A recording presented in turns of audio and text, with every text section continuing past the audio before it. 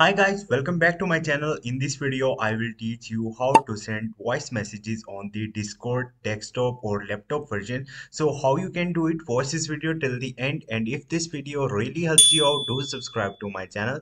So let's start the video. First of all, you have to open your Discord desktop application, and here you will see the servers and friends.